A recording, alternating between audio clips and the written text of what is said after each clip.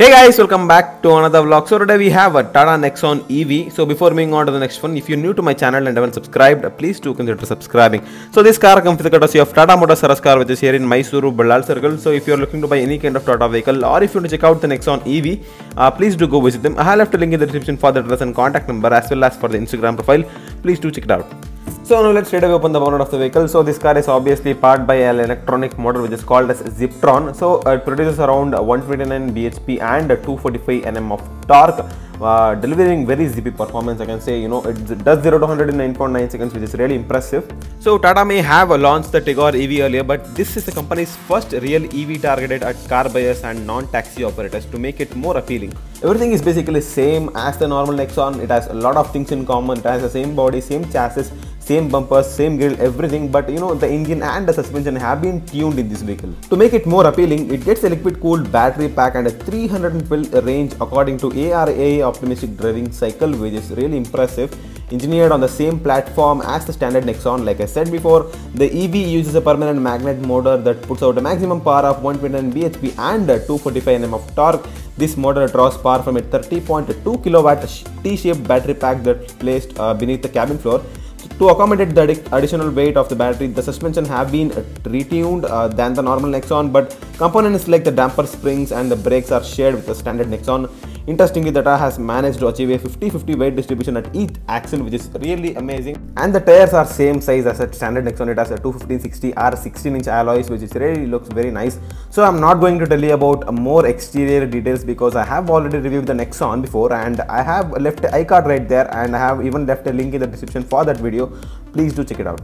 So like I said, Tata has managed to achieve a 50-50 weight distribution at each axle, and the overall curb weight of the Nexon is 1400 kg of the normal Nexon, but Nexon EV is actually 150 kg heavier than the top spec diesel Nexon, which is mostly the battery will take up a lot of weight, I guess. So in the back you have the badging of Ziptron and EV in the back, so that you'll get to know that it's an EV vehicle, not a normal Nexon. So even though this car actually weighs 1.5 ton, it's really surprisingly very fast. It does 0 to 100 in 9.9 seconds, which is really impressive. And you do have to listen this very carefully. For those who's concerned about the battery's durability and longevity, the pack confirms that an IP67 standard, which means that is water resistant up to 1 meter up to 30 minutes. It also has an AIS 48 rating, currently the most stringent safety test in India, which includes nail penetration up to the cell level, crash test, fire test, and more. In summary, this EV is likely to be easily sail through flooded roads without any kind of hassle. It switches off automatically if trapped under water for more than 30 minutes, and even take a regular abuse of our road conditions throughout its life without any issues. Tata is also offering an 8-year or 1,60,000 kilometers warranty on the battery pack as well as the electric motor for further to boost the buyer's confidence. Also, you don't have to be scared at all. You have 8 years of warranty and 1,60,000 kilometers for motor and the battery pack, which is really impressive. So now let's move on to the inside. What I liked in the vehicle is the leather seats and the softness of the cushion. It's really very nice to sit in the inside. It feels like very premium. It has a lot of space in the front, and definitely it feels very premium. And you do have this piano black finish in the front, and you have this blue kind of trim to let you know that you are in the Nexon EV. So the interiors have been same from the normal Nexon. It has been shared the same thing. So now let's move on to the glove box section. So you just have to press a button and it whirls up down automatically without any kinds of power required. So it is cooled as well as illuminated. So if you want to keep some drinks inside, it will definitely be cooled.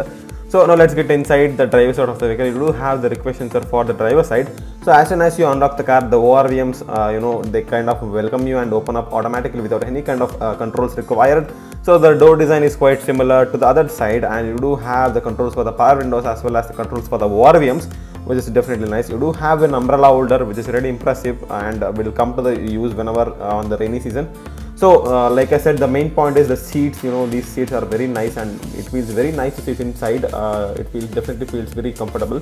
So talking about the interiors, so the steering wheel is directly borrowed from the Tata Nexon. So it does have the piano black finish with flat bottom finish, which looks really amazing. So on the left side of the steering wheel, you have the controls for the infotainment system. So moving on to the right side, you have the controls for the to control the MID, which comes in easy. You don't have to go there and click the button, but you can just do it in the steering wheel, which is really nice. So on the left side of the steering wheel, you have the controls for the wipers. So as all the Tata vehicles, the wipers work really well. It kind of sprays the water, which makes and cleans the windshield very well. So even the back you have a single speed wipers with a washer as well, which works very well and cleans up the windshield very nice. So on the right side of the steering wheel, you have the controls for the headlights as well as the headlight level right there. So I was expecting they would give the LEDs, but it has the normal halogens, which is really nice. So you don't have the separate button for the control the leveling of the headlights. You get it right there, so it's very easy to use. So on the right side of the steering wheel bottom side, you have some space to keep some stuff like changes, coins or anything. So that comes in handy, so you can keep some stuff, which is really very nice. You know, these kind of pockets will be very useful, though it doesn't feel like importance now. So moving on to the MID system. So the MID is now a part digital, which is color display that gives out information like state of charge, projected battery range, as well as a moving graph displaying power usage versus regeneration. A lot of graphics have been used inside, which looks really cool. And as soon as you turn on the vehicle, so the cool Nexon icon comes in the front, which looks really good. And you have a lot of information inside the display, you know, how much power has been supplying to the wheels and a lot of other options. So as you change the gears, you know, it kind of revolves around, which looks really very nice. So as you change for the sport mode, the whole MID turns into the red version like this, which looks really cool, honestly. So like I said, blue highlights similar to the ones outside, the lend freshness to the dashboard design, which looks really good. So moving on to the infotainment system, it has this 7.0-inch infotainment system, which is completely nice, and it's not laggy or anything. You can control the air conditioning right there without any kind of hassle or any kind of lags. It does have the reverse camera, which is really nice. And also all variants also get 35 new app-based connectivity features for vehicle security, location-based services, remote commands, alerts and more. So you've got 3 ways to control the air conditioning system. One is the way I'm doing right now. I can just go into the screen and choose whatever the mode I want. Other one is by voice command, which is really nice, and you can use the manual buttons to control the air conditioning. So you have 3 ways. So it does have the Apple CarPlay, Android Auto and app connectivity, which is really nice. It does have the brightness control system, just like a smartphone. It is not a laggy at all. It's very nice. You know, it feels like I'm operating a mobile phone. It doesn't feel like it's a laggy old touchscreen system. So that's very impressive. So like I said, it does have the blue highlights, which looks really good, and only for the Nexon EV it gets the blue highlights. So you do have the controls for the buttons for the you know, infotainment system, for volume button, home button, seek volume and all of those things. So moving on to the bottom of that, you have the controls for the air conditioning system. So it doesn't have a separate screen, but it does whenever you change the temperature or anything, so it just displays in the infotainment system as you do. So you know, it's very nice for what Tata have done. So it does have the controls for the fog lamps, lock and unlock button, and for the you know, rear boot. So moving on to the bottom side, you do have the 12-volt charger to charge on phones and tablets. You do have a front single cup holder. So it does have this kind of a rotary style gear selector, which looks really cool, and it does respond very quickly, and it does illuminate it, so at night you don't have to worry about you know, not seeing it. So there is a lot of cup holders and space inside the Nexon to keep a lot of your stuff, which is really very impressive and very nice. So in the center you do have the armrest, which is leather wrapped too, and there is a minimal amount of space inside. So you do have the handbrake, which is wrapped up in leather again, which looks really good. So now let's move on to the top side. It does have the sun blinds, but doesn't have the mirror on it like all the other vehicles. It does have the you know, document holder. So moving on to the center, you do have the LED dome lights like all the Tata vehicles. So the passenger does get the mirrors, which is really very nice. So moving on to the sunroof section. So the sunroof doesn't really feel very small compared to the size of the vehicle. It's very nice, and it's power operated, and as well as it's very simple to operate, which is really nice. Just press a button, it opens up, just press a button, it closes up, and just press a button, it rises up, which is really very cool, and it's very easy and a simple way to use it. So now let's get inside the back seat of the Nexon. So the door design is quite similar to the front. It has the same piano black and the leather finish, which looks really good. So the ingress and egress is really good, and the head support, thigh support is all just amazing. So I'm not kidding when I say this. It has the, you know, softest material for the seats which have been used. It feels really very nice to sit back inside. You know, it's very soft and, you know, like cushiony thing. I felt really good sitting on the back seat. So it does have the center armrest, which is wrapped up in complete leather, and it does have the 2 cup holders, which is really nice. And also the aux input and the rear air conditioning blower controls have been installed. However, almost everyone will appreciate the 8-speaker Harman sound system, which sounds very good. So now let's get behind the wheels of the Nexon and see how the car drives and do 0 to 100 acceleration test.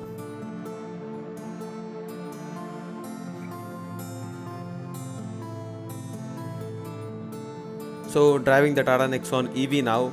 So the initial impressions of the vehicle is power. It is very powerful. When you stomp the accelerator on the sport mode, and the burst of power is so strong that the front wheels often struggle for traction. So no matter how many times I say it's powerful, unless and until you experience it by yourself, you'll really be amazed when you experience it. So the initial impressions are really good. A tap on the accelerator, like I said, delivers a strong surge of power, and what's nice is that torque doesn't come in big, unregulated rush.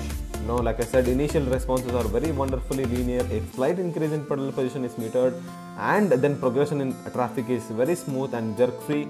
This means the Nexon EV darts into traffic gaps effortlessly, and there is no more enough urge for everyday driving. And to unlock more power, you have to rotate the selector dial clockwise and select sport. Here the acceleration is stronger by almost 30 to 40%, and the responses feel a lot more aggressive too. Stomp the accelerator and the burst of power is so strong. Like I said, it is very exciting to drive the Nexon EV, and the performance however is very strong. So I did do the 0 to 100 acceleration. So according to Tata, what they have told us, so it takes around 9.9 seconds to reach 0 to 100, but when I tested it, went around 8.9 seconds, which is really crazy and amazing, or whatever it is. So at last, I'd like to say thank you for Mr. Medappa for letting me know all the features of the vehicle, and a very special thanks for Mr. Simu Kodappa sir for letting me borrow the vehicle for the review.